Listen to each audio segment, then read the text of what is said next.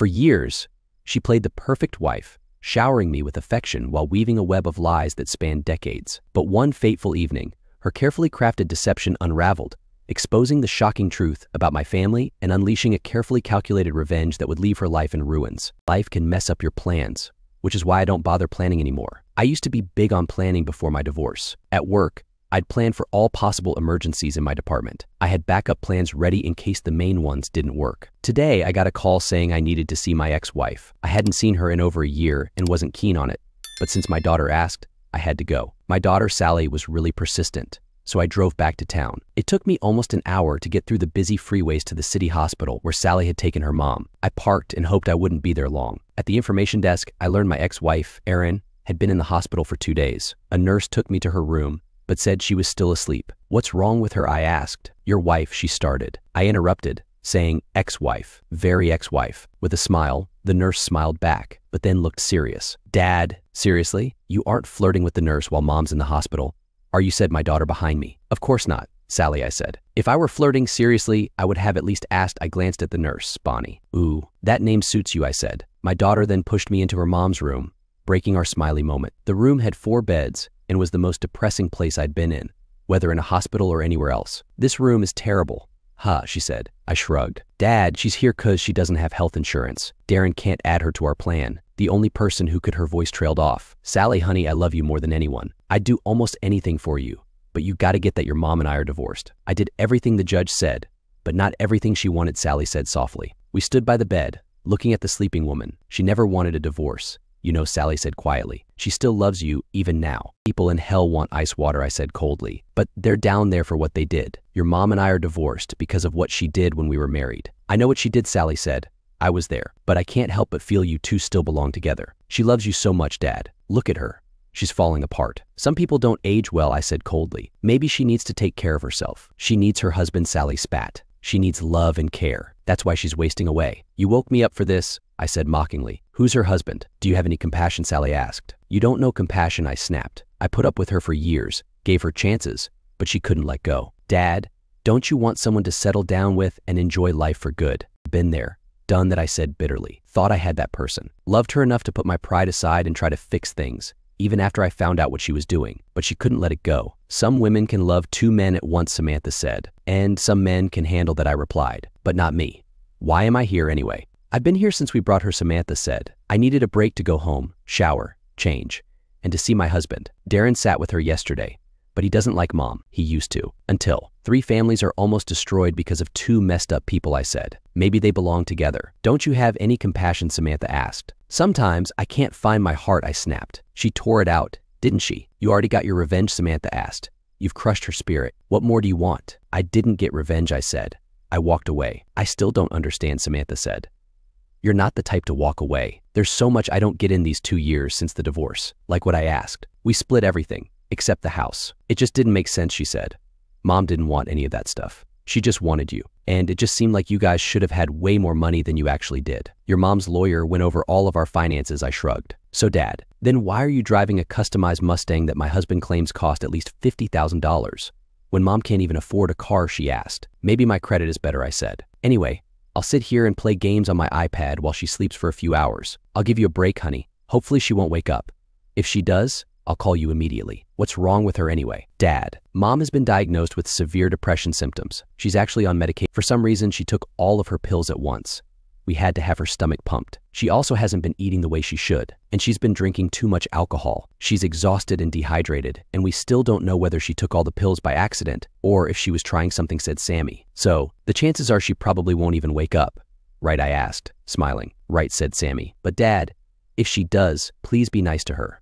For me. Okay, Sammy, I said. My daughter kissed me on the cheek and left the room. I sat down in the chair next to the bed and got out my iPad. I started out opening the book one was reading, but quickly lost track of the book as my thoughts wandered back to 2 years ago when this had all started. We do strange things for our kids. When Sally was little, she liked making odd mixes of candy. I love her so much, so I'd eat whatever she made and say it was great. Once, she invited us over for dinner. It was nice, but Samantha still couldn't cook. The roast was super dry. Darren kept refilling my drink, probably knowing the roast wasn't good. Luckily, I don't drink much, or I'd have been drunk. It was nice spending time with family. I hung out with Samantha's son, John, named after me. He was adorable and could do no wrong in my eyes. The highlight was when Sam and Darren told us she was pregnant again. "Darren, what are you doing to my daughter?" I joked. We discussed the usual topics when our kids are expecting. We all like the name Elizabeth, if it's a girl, after Darren's mom. I suggested Peter for a boy, after Darren's dad, which he liked. Then, things took a turn. "You already have a grandkid named after you," Aaron said. "Let someone else pick this time." "What do you have in mind?" I teased. "Let me guess, Erica for a girl,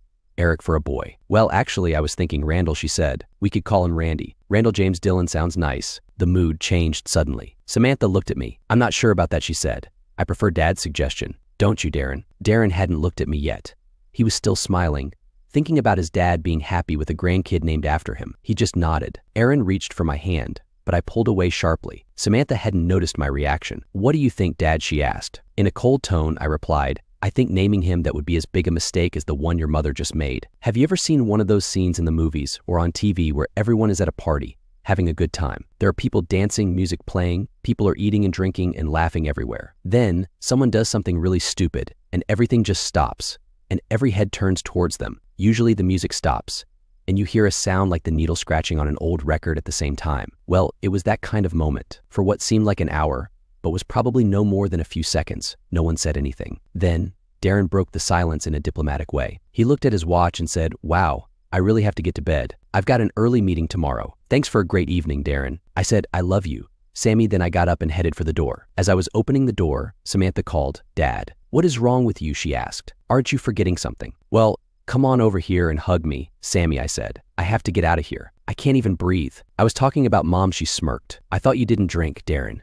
Just what have you been filling my father's glass with all night?" "It's Pepsi, sweetheart," I said. "Although right now I could use some liquor." "What is wrong with you?" John asked Aaron, coming over to me. She reached out for me again, and this time I moved away from her, so obviously that everyone saw it. "We're going to talk about this when we get home, honey," she said. "We aren't doing anything," I snapped. "I'm going back to my house. I have no idea what you're doing or where you're going, but it's not with me." Wait a minute, Dad," said Samantha. "You're mad at Mom because she didn't like the name you came up with." Aaron's eyes widened then, because she suddenly knew that I knew. "No, honey," I said. "I'm not mad or angry at all. I've just finally come to my senses. There are times when the people who love you do things to hurt you, and you just let it go. There are times when you suffer in silence because you think that if you just get past this one little thing, you can go on, and things will be better in the end. But then something happens that lets you know that you've suffered and made allowances for nothing. Sometimes, some things just can't be let go of." Everyone in the room was looking at me, except Aaron. She already knew what I was talking about. "Dad, you're not making any sense," said Samantha. "Sammy, your mother wants you to name my grandson after the man she's been in love with for the past 15 years or so, the guy she had an affair with. She found out a couple of days ago that he recently died. She's trying to let his memory live on in my grandson." Both Samantha and Darren looked at Aaron, who had fallen to the floor and was silently sobbing. "I'm so sorry, John," she said. "It's over. It's been over for more than 5 years. I've been trying to be the best wife possible to you." "Why did it end, Aaron?" I asked. "Because I felt so guilty," she said. "I knew that what I was doing was wrong, so I ended it. Can't we talk about this in the first place? It wasn't an affair. We only got together once a year, and we didn't even always have sex. And after I came home, you and I always had the best sex we've ever had. It's been over for a long time. I love you, John. We needed to talk about this. You don't understand this. It's not as bad as it seems. It's worse than you think it is." "Aaron," I snapped. "Maybe when the divorce is over, you'll tell someone the truth. But I'm sick of you lying." "What do you mean?" she said. "I admitted it, John. If it was up to your lying ass, you'd still be seeing him," I said. "I told you I ended it," she snapped. "And you're lying again," I said. "I ended it." "You what?" she asked. "I went to Boston and met him 5 years ago," I said. "I beat the crap out of him. He was in the hospital before your pitiful, cheating witch was off of the plane. I took his phone, and I got all of your texts. I'll probably be using them as evidence. I also told him who I was, and let him know that the next time he came anywhere near you would be his last. I told him that I'd also let his wife know about the two of you. I told him that if he ever tried to contact you for any reason, even just plain friendship, I'd be back. So, you didn't end anything, Aaron." "I did." "John, I'm sorry," she said. "I was wrong. I was confused. It was a mistake. I'm sorry too." "Aaron," I said. "I was wrong too. I was confused too. I made a mistake too. I was wrong to try to save this messed up marriage. I did it for Sammy though. I didn't want her to have to deal with us splitting up until she was out on her own. I was confused too. You see, I thought that maybe, in time, since I loved you so much that we could get past this, I made a mistake. Instead of ending this sham then, I really tried to make it work. But at least you were right, honey. You did end something. From the first second that you uttered his name tonight, you ended our marriage. I walked right out of the house, got into my car, and drove away. I spent a long time that night just driving around. The roar of my Mustang's engine and the thrill of speeding through the darkness of the moonlit night took away some of my pain. I turned off my phone so I wouldn't be disturbed. I really wasn't as upset as it seemed. I'd known about what she'd done for over 5 years, and for that whole time I'd been preparing for the divorce. In more ways than one, Erin was probably more shocked by tonight than I was. First, because she had no idea that I knew about her affair, and secondly, because she really only found out that night why it had ended. She'd flown to Boston for a conference, the same one she went to every year. She got a room in the hotel she always stayed in. The conference was a one-day seminar that she always told me was 2 days long. After the conference ended, she had dinner with Randall. They sat there in the restaurant, talking to each other until the restaurant closed. She even mentioned me a couple of times. Then, when the restaurant closed, they exchanged a very nice kiss, and she went back to her room. Randall went out to the parking lot in his car to drive home. As Randy got to his car, I was sitting on the hood. "Hey, that's my car," he said. "I'm sorry," I said. "It's wrong for people to bother things that don't belong to them, isn't it, Randy?" "I agree." "Totally," he said. "Let's not talk about hubcaps, Randy. Let's talk about Mary, your wife, who right now is waiting for you at your house on Sycamore Street. It's probably too late for me to go over there to talk to her right now. I should probably wait until tomorrow to visit her." "I'm calling the police," said Randy. I pulled out my phone and tried to hand it to him. "Randy, you can call the police anytime you want. It'll be my word against yours, and either way, you'll lose. Because somehow, in all of it, the fact that you've been spending time with my wife, Erin, while your own faithful little wife was waiting at home for you, will come out." Randy's whole face went pale. "I'm not the sharing type of guy, Randy," I said. "I think you've made a mistake," he said. "I do know Erin, but we haven't spent any time together." He looked at me and saw how serious my face was. "Okay, we had dinner together tonight. Some of the things we learned at the conference were interesting, and we both wanted someone to talk about them with. But that's it. Nothing happened. We just lost track of time." "Whew," I said. "You had me worried." He smiled at me like he was glad we cleared everything up. I punched him in the face as hard as I could. He went down like a bowling pin. Then he got on his feet and started running. I threw his hubcap and caught him in the legs. He tripped over it and fell heavily again. I pounced on him and started beating him mercilessly. When I was done, his face was a pulp. "You really had me worried, Randy," I said. "For a moment there, I really thought that I wasn't going to get to beat the crap out of you. I know that all you had was dinner tonight. I was there. What about last year or the year before? How long has this been going on? Maybe 15 or 20 years, he sputtered through his busted lips. "It's over, Randy," I said.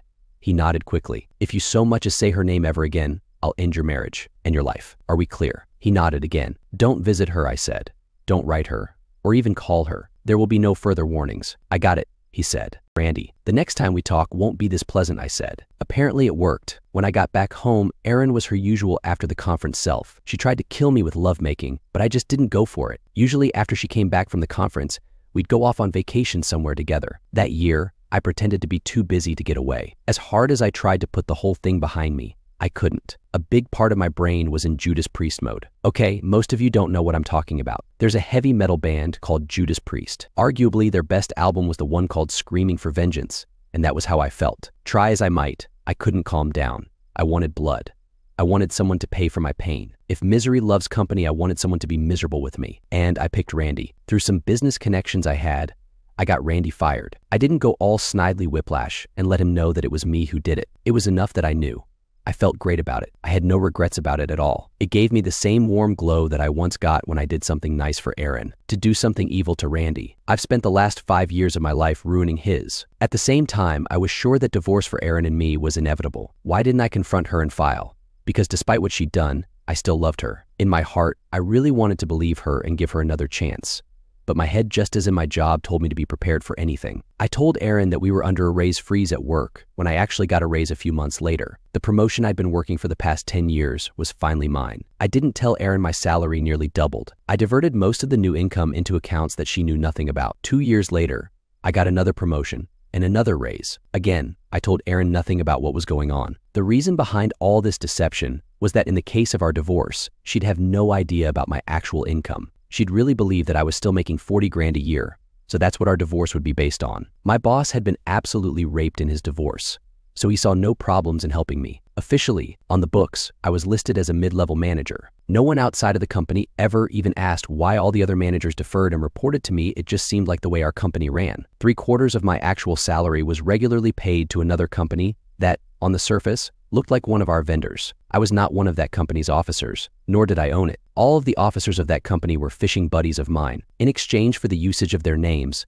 I took them fishing once or twice a year. They were all listed as volunteers, so there were no salary or tax implications for them. The money from that company went directly into my offshore account, so there was no tracing it. After that, there were a couple of times that I did withdraw some of the money. Once was after Samantha and Darren got married. I put a large down payment on their house to start them out in their marriage without a lot of financial I didn't buy the house for them outright, but I put enough down that their regular mortgage payments were under $100 a month. The other time was to buy Sam and Darren a second car. Since they both worked, and their jobs weren't in the same part of town, it just made things easier for them. Again, even in giving the kids their gifts, I had to be careful. The way I managed to give them their house and the second car actually worked in my favor and allowed me to give Aaron even less money. The money for their house supposedly came from me pulling it out of my retirement package. That meant that, in the case of a divorce, I'd have next to nothing in my retirement account for Aaron to get her greedy, cheating hands on. To get the money for the car, I ostensibly took out a loan, which even further lowered my disposable income, so I'd be able to give Aaron even less.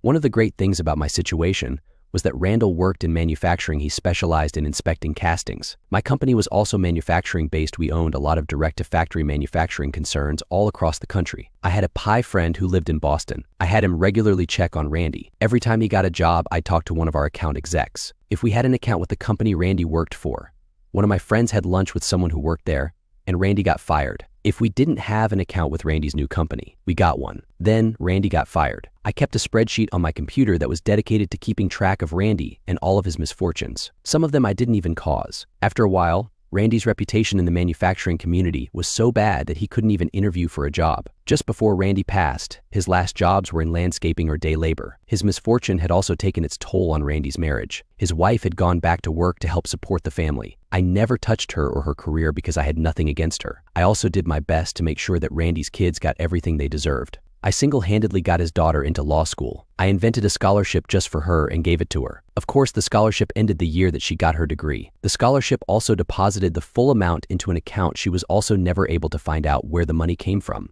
Her grades were excellent, and she received a few bonuses during her time in school from her mysterious benefactors. The fact that he wasn't able to support his family and barely contributed to their upkeep was rough on Randy. He was a proud man and wanted to be both self-sufficient and a provider. Finding that he was neither hurt his pride. He started drinking and, over time, became obsessive with it. To his credit, he never became violent or abusive towards his wife or his daughter, but towards the end, he was only a shadow of the man he once was. I also looked at the changes my actions brought about in me. I, too, was no longer the man I'd been when I first discovered my wife's cheating. I had always been a soft-spoken, easygoing guy. I'd been open and honest for most of my life, but the trauma of discovering that the woman I loved had betrayed me on a regular and continuing basis had unhinged me. When I looked in the mirror, I didn't see a psychopath who could calmly and with relish plan and oversee the systematic destruction of a man whose only mistake had been to have sex with the wrong woman. I still saw myself. I still saw John Foster, an all-around nice guy and family man. Shouldn't a villain have some kind of recognizable traits? In the old days, all of the bad guys wore black hats. Maybe I should trade my Mustang in for a black one. But even as I'd wondered about those things, I continued. I couldn't stop myself. My shattered heart needed revenge more than healing. My soul screamed for vengeance far more than forgiveness.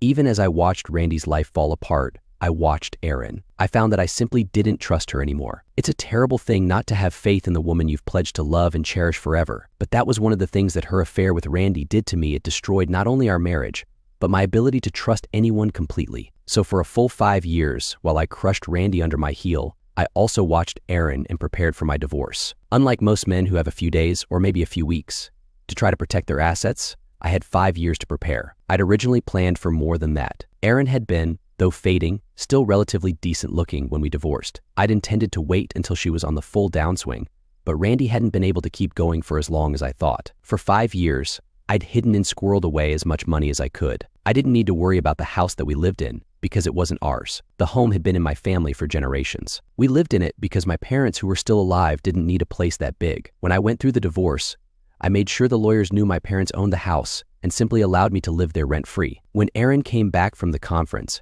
she texted Randy about how much she'd enjoyed their dinner together and how wonderful the kiss had been. She had also told him that she missed the times when they'd made love, but she was glad that it hadn't happened this year. She'd always felt guilty about being unfaithful to me, as she was sure that Randy felt the same way about his wife. She told him that what they had now, their sexless romance, was actually better because they could enjoy their relationship that way until they both died, with no guilt on either side. Maybe they were growing older, and their love didn't need to be expressed physically, just being together was enough. That way they'd be together forever, and she ended the text with, "Until next year, my love." I read that text as I was waiting for my luggage at the airport. I wanted to strangle Erin, and though I still loved her in some ways, my feelings for her changed drastically. Sometimes it was hard for me to hold it all together. When Erin got home, I was sitting in the den, watching a football game. She came in and wrapped her arms around me and tried to kiss me. I moved away from her and told her I had a cold and didn't want to make her sick. "Just make sure we're better by this weekend," she said, smiling. "Why? What happens this weekend?" I asked. "You and I are going off on vacation together, remember?" she said. "We always go after my boring conference." "Well, maybe you could do a mother-daughter vacation and take Sam this year," I said. "I really can't get away from work this week." "But honey, it's the weekend," she whined. "You'd really only miss 2 days of work. Think about it, 4 nights and 3 days in Hawaii. It would be just the two of us. Thinking about it gets me hot. We might never leave the hotel room. I bought all kinds of nasty new things to wear. For you." I wondered how many of those things that Randy would have seen if they'd gotten together earlier. "Erin, we're under a wage freeze and the company is trying to cut costs every way they can. I have to make sure that they never get the idea that I'm one of the costs they could cut," I said. "I understand, honey," she said. "I'll go call Sam. I want you in the bedroom 10 minutes after I get upstairs, though." She went up the stairs, and I heard her talking to my daughter Samantha on the phone. At the same time, she texted Randy again, wondering whether or not he'd received her previous text. It just disgusted me. When I didn't come to bed, she came looking for me. I dove on the couch and pretended to be asleep. Over the next few weeks, I came to terms with things. It was a big adjustment. I became a far better actor than I ever thought I could be. We still had sex more or less as regularly as we had before. I don't know whether or not Erin enjoyed it as much, but I sure did.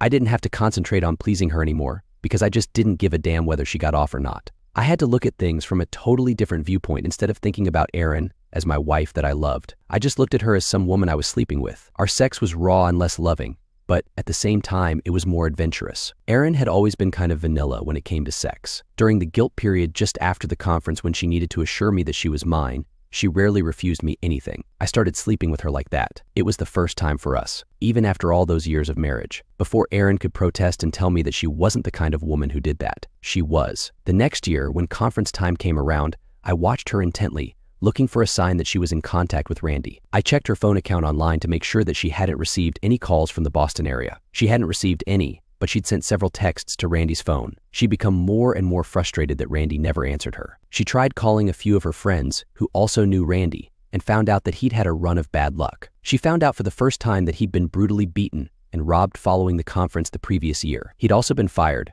and no one knew where exactly he was working. She'd sent him several texts, asking him to simply meet her for dinner at her hotel. None of them were answered. Her final attempt came when she'd got one of her friends who knew Randy to go to his house and tell him that she wanted to hear from him. Randy had told the friend that he didn't remember her, and since he no longer worked in the industry, saw no reason to contact her, especially since he wasn't attending the conference. Erin was heartbroken. She told me that she didn't feel up to attending the conference this year. After that, I told her that she needed to go. She went every year and suffered through it. This year shouldn't be any different than last year. "What's different?" I asked her point blank. Even though I already knew, my flight landed 2 hours after hers, and I watched her the whole day and almost blew it. Erin didn't even stay the night. She flew back home at the end of the day. While she was heading for the airport, I called her and told her how much I missed her. I told her that I had to go out of town for the evening, but it didn't really matter since she'd be at her conference. She told me that she couldn't stand us being apart, and she was flying home early. I guess I'd expected her to try to hook up with another guy, but she didn't. The following year, she tried to get me to go to the conference with her so she could show me how boring it was. After that, she simply stopped going. For the last 2 years, Erin has been totally faithful to me. I have, from time to time, either watched her myself or even hired a pie for a few days.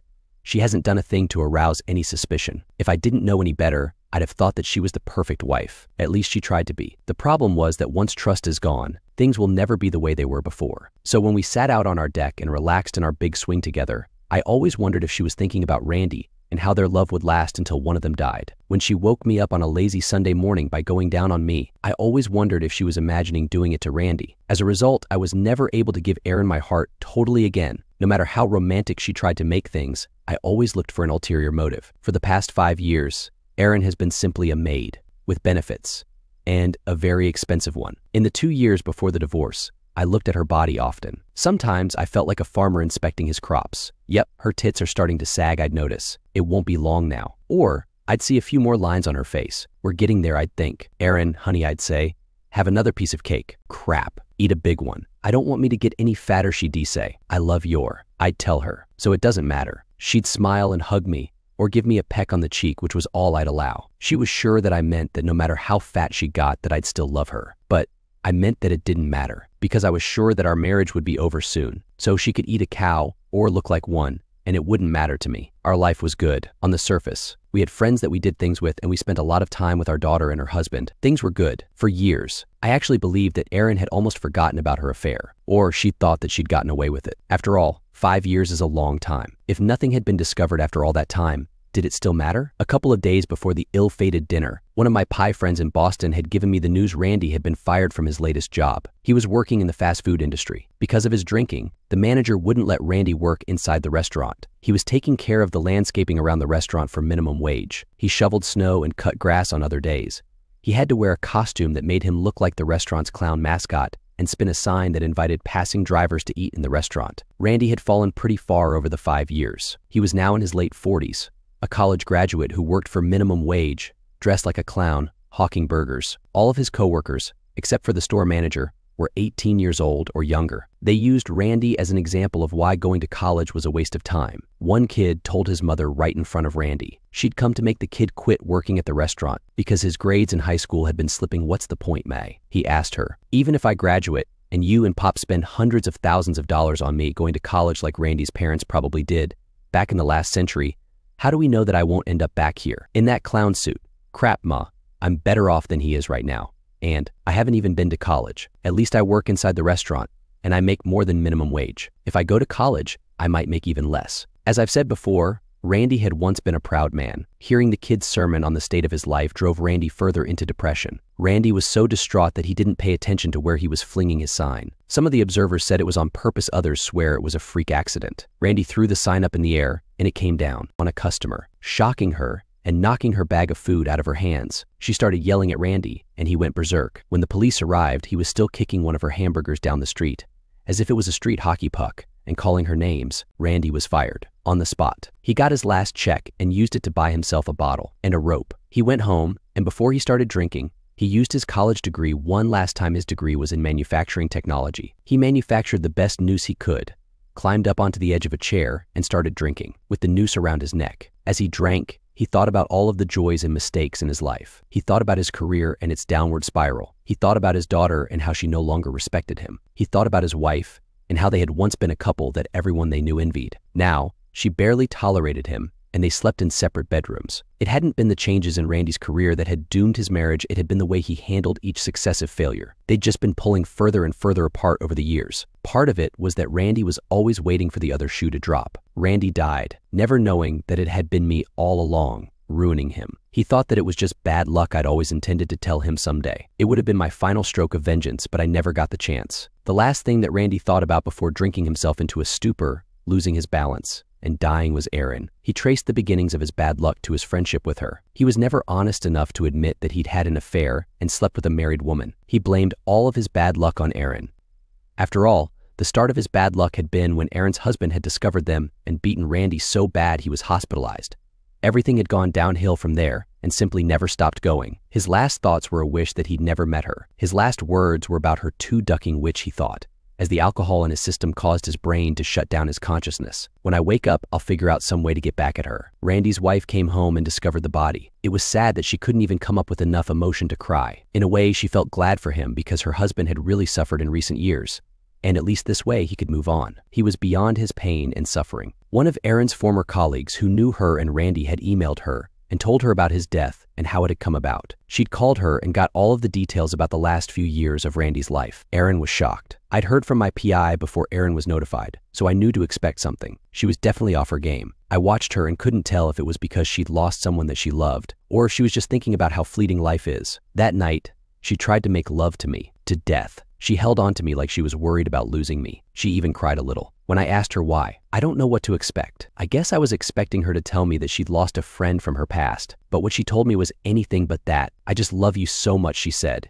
and I'm so glad to have you. I don't know what I'd do if anything ever happened to take you away from me. Yeah, I know it. I'm a sucker, and the woman got to me. One last time.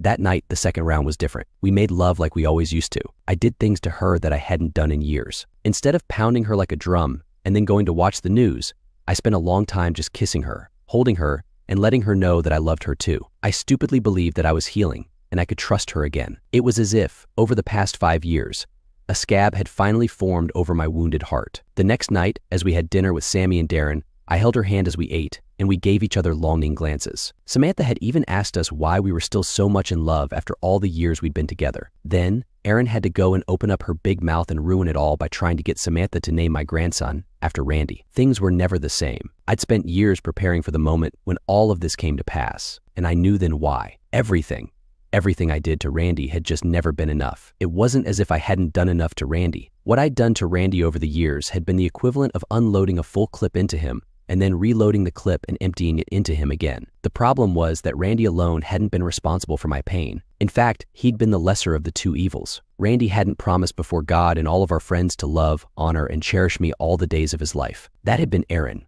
In fact, before I'd confronted him in Boston and whipped his ass, I hadn't known Randy at all. What I had done for the past 5 years had been bad. It had been shameful, and more than anything else, it had been cowardly. It was as if I'd been a normal-sized high school student, and one of the big, hulking guys on the football team had pushed me down. So to get revenge, I ran across campus and beat the crap out of one of the nerds on the chess team. Most of my revenge had been misdirected. While Randy did deserve a bit of it, Erin deserved more. In the days following the dinner, Erin tried to come home, only to have me give her all of her clothing and personal items that I'd packed for her the first night. She called me, and I wouldn't speak to her, other than to tell her that I thought that this coming Saturday would be a good day for her to come over to the house and take any furniture or appliances that she thought she deserved. I suggested that she bring our daughter and son-in-law along. One of them could call me to verify that the items that she took were not against my wishes. I told her that I'd arranged to be gone all day Saturday, and I'd come back Saturday evening when she called and told me that she was done. It didn't quite turn out that way. When I pulled into my driveway Saturday evening and went into the house, Erin was still there. Samantha was there too, and they wanted for us to sit down and have a talk. "John, I love you," she said. "I love you with all of my heart. I'd never do anything to purposefully hurt you. I'm sorry. I'm so much sorrier than you'd ever believe." "Oh, I believe you're pretty sorry," I said. "You may be about the sorriest excuse for a wife that I've ever seen." "Can't we talk about this?" she asked. "We've been together for almost 30 years. We can't throw all of that away over something that happened and ended a long time ago." "John, why didn't you confront me about this when you found out? I can't imagine how much pain you've been carrying around with you for the past 5 years. I'm beginning to understand a lot of things now. I understand why there's been a wall between us for the past few years. This is the reason, isn't it?" "No," I sighed and nodded. "And that last night was so wonderful," she said. "It was the best sex we've ever had. You must have found out that Randy had died, and you thought this was all behind us." Until I opened my mouth, I nodded again. "John, can you let me talk?" she asked. "I really need to get this out of my system. I know that what I did was wrong, but it's been over for years. And yes, I know that you ended it. And I have some questions I'd like you to answer when I'm done." "Okay, Erin, I don't have to listen to anything I said. I could throw you out of here right now. I am going to let you have your say, but only for one reason. I want to get this divorce over with and wrapped up as quickly as possible so I can move on with my life. If I listen to you now, you'll have had your say. So, you won't be able to go to the courts and tell them that I never gave you a chance to talk about things. So start talking. But first, there are a couple of things I'd like you to explain while you talk. When did this start with Randy, and why?" "Okay, John, this is 2010. We got married in 1980. So I guess it started in 1982, she said. "So, this has been going on for 28 years, I screamed. I had no idea it had been that long. I guess you and Randy looked at it differently. Maybe he only counted it from when you guys started sleeping together." I looked at Samantha, and she looked at her mother. "John, there's no chance possible that Samantha is anyone's child except yours," she said. "The conference is in July. Samantha was born in January. It's just not possible." "But you kind of hoped, didn't you?" I spat. "Don't tell me that the possibility of it never crossed your mind." Samantha looked at her mother, and the expression on her face wasn't good. "Sammy, Angel, I love you more than life itself. For the past 5 years, you've been the only person I could trust completely. Most of my heart is yours, baby. But could we do a DNA test?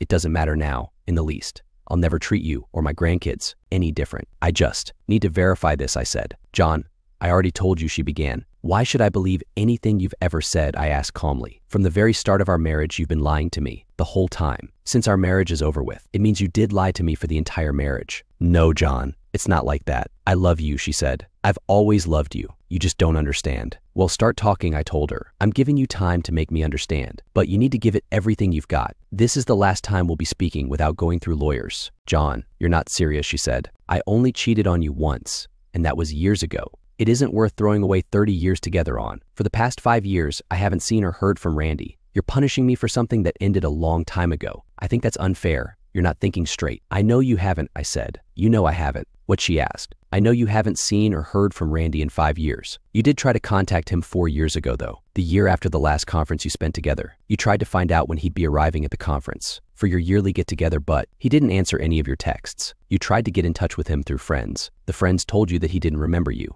He did, but he was afraid. He knew that if he answered you, I'd either beat him completely to death this time, or, worse, tell his wife and ruin his marriage. So, you know that it's over, she said, smiling. How do I know that, I asked. The last thing you sent to him 5 years ago was a text message where you told him that your love would last until one of you died. It's barely been 5 years. But, oh wait, he is dead now, isn't he?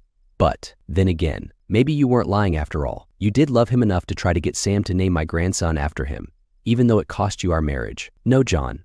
You don't understand, she said. You and I had only been married for 2 years when I went to that first conference. I met Randy there, and he was the nicest guy. I missed you a lot. It was the first time I'd ever been away from you. I kept leaving the lectures to try to call you, but you were working. Randy and I started talking, and he just made me feel comfortable. He was so much like you. The next year we met again, and we got even closer. We even had dinner together. We talked, and we kept talking until they threw us out of the restaurant. I never wanted to stop talking to him, but you have to understand a lot of it was because he was so much like you. We hadn't been together for that long, and sometimes I needed to run things by someone to see how you'd react to them. It wasn't until the 4th year that we slept together, and then it was an accident. We'd both gotten really drunk, and we just ended up in bed. We woke up the next morning, and we were both consumed with guilt. We could barely even look at each other. We didn't even say goodbye. The next year was the 5th year. We kind of avoided each other, but there's no way that he was her father. We didn't even have dinner or talk that year. The next year, he came over and told me how sorry he'd been about everything that had happened 2 years prior. He blamed it on himself and told me that he thought it was stupid for us to avoid each other because of a mistake. So we had dinner. And to tell you the truth, for over 2 years, I'd been avoiding him and fantasizing about what sex with him had been like. We'd both been drunk, and I wanted to remember what it had been like. So at that point, it had been 6 years, and we'd only slept together once, and then it had been a drunken thing. That year, dinner was all that happened. The following year, again, nothing happened. But there was this weird tension between us. It had started to seem like we only went to the conferences to see each other. Year 8, just to break that tension, we had sex. I feel the most guilt about that one. For the past 3 years, I'd been avoiding him and fantasizing about what sex with Randy would be like. It was awful. It was worse than awful, and it was boring. You already know that sex isn't really about size, but Randy's equipment was not really your equal in terms of dimensions. And worse than that, I guess Randy had been with his wife for a very long time, and he knew exactly the kinds of things she liked. However, they weren't the same things that I like. I realized then that I'd made a terrible mistake. The next year, I avoided Randy again. I don't mean that I didn't have dinner with him, or just didn't have sex with him. I didn't even speak to him. I basically hid. I did go over to him towards the end and pretend that I'd just run into him after looking for him for a long time. I asked him a lot of questions about his wife and then left. The year after that, John, we'd been going to that conference for 10 years. Randy was waiting for me at the airport. He kept telling me about how special that year was. We'd been friends, as he called it, for 10 years. It was like our anniversary or something. I ended up giving him a mercy sleep and suffering through it because I didn't want to hurt his feelings. He really was a nice guy. Yeah, I said. So nice that sleeping with him was worth more than your own marriage. John, you have to understand. He really was a lot like you. And I didn't want to hurt his feelings. Plus, it only happened once a year. There was nothing wild or strange about it. It was like old people sex. On the other hand, look at what you and I do. There was no comparison. Randy wasn't experimental. It was like romantic sex. Without the romance, I've never given him a blowjob, and he's only been in one place, if you know what I mean. Aaron, you don't understand this either, I said. You and I started getting experimental after I found out about you. Think about it, I let you give me blowjobs, but I don't go down on you anymore. I'm not sticking my mouth anywhere that Randy's been, and I started sleeping with you because I wanted to have something that Randy hadn't had, but also because, in a way, I wanted to hurt you and make you do something that you didn't want to do. Until a few nights ago, the time that you just said was the best sex we ever had. You and I haven't made love either. There hasn't been any romance because, on my part, I was just sleeping with you like I'd do a hoe. You were just there, and you were available. Her face fell a little bit then. So, for the next few years, I just survived it. I knew that every year, I'd look forward to being with Randy at the conference. He was a great friend, and though I dreaded it, I knew that I'd have to endure having sex with him at the end. A few years after that, I started making up excuses. 1 year, I was on my period. The next year, I put up with it. The following year, I claimed that I had a yeast infection. The year after that, I was on the rag again. So, I went about 3 years without having to sleep with him. Then we'd do it, and I'd skip a few years. The year that it ended, we hadn't slept together in 4 or 5 years. He always talked about it like he really loved having sex with me, but it was like pulling teeth for me. but he was my friend. He liked hearing how much I cared for him. We often told each other we loved each other. I never really felt or meant any of that. I just didn't want to hurt him. So you chose to hurt me instead, I snapped. John, how were you hurt, she asked. It had gone on for over 20 years. When you found out. In that same 20 years, you and I probably had sex literally over 2,000 times. And I loved them all. In total, I had sex with Randy maybe 8 times, at the very max, and hated every time that I can even remember. If it had been a case where I put Randy ahead of you, I could understand it, but that never happened. If it had been a case where I gave you sloppy seconds or did something to embarrass you, I could understand it, but that never happened. I love you too much for that. This was a once-a-year thing that happened so far away from where we lived that no one who knows us would have been in the vicinity. So there's no way that you've been embarrassed by this. And even the year that you beat poor Randy up and ended it, it was already ending on its own. Since you know about my text to him, you probably also know that we had spoken at dinner about how much better things were, that we weren't having sex, just enjoying each other's company. That relationship would have ended on its own soon anyway. I was never going to have sex with him again. That was what I meant by we were better, without the guilt. I was just trying to let him down easily. I figured that the relationship would naturally drift apart without me having to hurt his feelings. John, you have to believe me. I love you. I love only you. Whatever I did with Randy was just a stupid mistake that I made a long time ago, and I didn't know how to get out of it. You and I have so much more history, love, and life together. Please don't throw it all away. I sat back and looked at her, trying to process everything she'd said. The anger inside me was still boiling, but I could see the pain and sincerity in her eyes. This was the woman I'd loved for decades, the mother of my child, my partner in life. But the betrayal cut so deep. I understand, Aaron, I said slowly. I understand that you made a mistake and that you regret it. But the fact remains that you betrayed me. You betrayed us. Every time you met with him, every time you said you loved him, you took something away from us. You destroyed my trust, my faith in you, in our marriage. While I can see that you're sorry and maybe even understand why you did what you did, I don't think I can ever get past it. Tears streamed down her face as she listened. John, please, she whispered. I will do anything to make this right. Anything. Just give us another chance. We can go to counseling. We can work through this. Please, don't end our marriage over something that's been over for so long. I shook my head. It's not just the affair, Aaron. It's the lies, the deception. For 28 years, you've kept this from me. For 28 years, you've allowed me to believe that our marriage was something it wasn't. You took away my ability to make an informed decision about my own life, about whether or not I wanted to stay with someone who could do that to me. You robbed me of that choice. She sobbed uncontrollably, and Samantha reached out to comfort her. Dad, please, Samantha said. Mom has made mistakes, but she's trying to make it right. Can't you at least try to work through this? For me? For the grandkids? I looked at my daughter, the pain in her eyes mirroring my own. Sammy, I love you. I love you more than anything. But this isn't something I can just forgive and forget. It's been eating away at me for years, and I can't live like this anymore.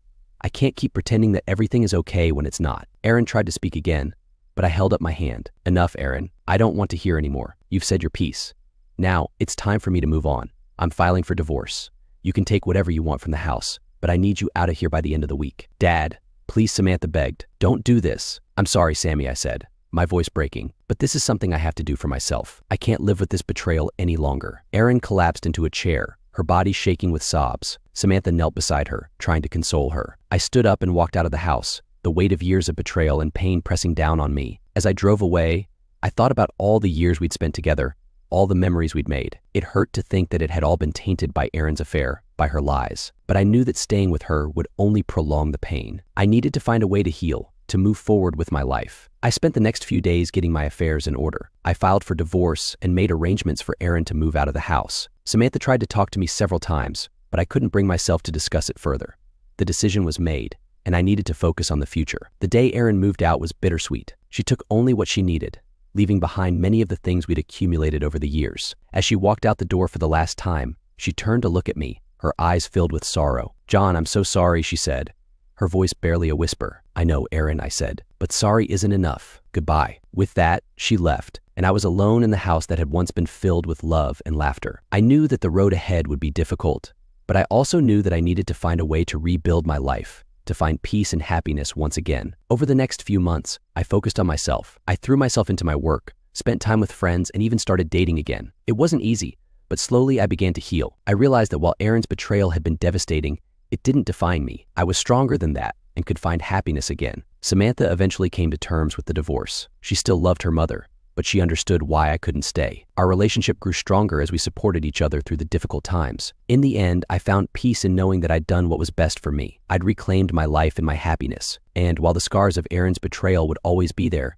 they no longer controlled me. I was free to move forward and build a new future, one filled with hope and possibility. 5 years have passed since that fateful day when I finally walked away from Aaron. I've spent those years rebuilding my life, but the pain and betrayal still echo in my mind, especially after the shocking revelation that Samantha isn't my biological daughter. The truth came out during a heated argument with Aaron about the divorce settlement. Aaron, in a moment of desperation, blurted out that Samantha was Randy's daughter. A paternity test confirmed it. It was devastating. The girl I had loved and raised as my own was not biologically mine. The betrayal cut even deeper, and it was the final straw. Samantha, despite everything, stood by her mother. She couldn't understand why I was so adamant about moving on. It was like a knife in my heart when she chose to support Aaron after all that had happened. In the end, I decided to remove Samantha from my will. It wasn't a decision I made lightly, but I felt I needed to take control of my life and my legacy. We split our possessions 50/50, with Aaron taking half of our savings and some personal items. I kept the house, but it felt empty without the family I once thought was mine. So I sold it and moved into a modern apartment in the city. The transition was hard, but I found solace in my work and slowly began to date again. It was during a business conference that I met Lisa. She was a breath of fresh air, intelligent, kind, and genuinely interested in me. Lisa had her own successful career as a marketing executive, and her life story was refreshingly free of the complications that had marred mine. She had been married once before, but her husband passed away in a tragic accident. Despite her loss, she remained optimistic and full of life. We started dating, and for the first time in years, I felt alive again. Lisa had a way of making me forget the past and focus on the present. Her presence in my life was like a healing balm, slowly mending the wounds that Aaron's betrayal had left. While I was finding happiness again, Aaron's life took a turn for the worse. After the divorce, she moved into a small apartment and tried to find a job, but her depression and guilt consumed her. She began drinking heavily, and her health deteriorated rapidly. The weight of her actions and the loss of her family took a severe toll on her. Aaron's attempts to reconnect with Samantha were met with limited success. Samantha, though supportive of her mother, couldn't fully understand the depth of her mother's actions. The strain between them grew, and Aaron felt increasingly isolated. She tried to find solace in alcohol, but it only pushed her further down the spiral. Eventually, Aaron lost her job and ended up on welfare. Her once vibrant appearance faded as she battled her demons alone. I heard from mutual friends that she had been hospitalized several times due to alcohol poisoning and severe depression. It was heartbreaking to hear, but I couldn't bring myself to reach out. The woman I once loved had destroyed too much of my life, and I needed to protect my newfound happiness. Samantha, despite her efforts to help, couldn't save her mother from herself. She had her own family to care for, and the burden of her mother's decline weighed heavily on her. The rift between us remained, but I found peace in knowing that I had done what was best. Lisa and I got married last year. Our wedding was small and intimate, attended by close friends and family. It was a day filled with love and hope for the future. Lisa's presence in my life has been a constant source of strength and joy. We've built a new life together, one free from the shadows of the past. Looking back, I realized that the years of pain and betrayal were a necessary journey to bring me to this point. I've learned that forgiveness isn't always about the other person, it's about freeing yourself from the chains of the past. While I may never fully forgive Aaron, or forget what she did, I found a way to move forward and embrace the happiness I deserve. Aaron's downward spiral is a tragic reminder of the consequences of betrayal and the importance of honesty in relationships. As for Samantha, I hope that one day we can rebuild our relationship. But for now, I focus on the life I have with Lisa, grateful for the second chance at happiness that life has given me.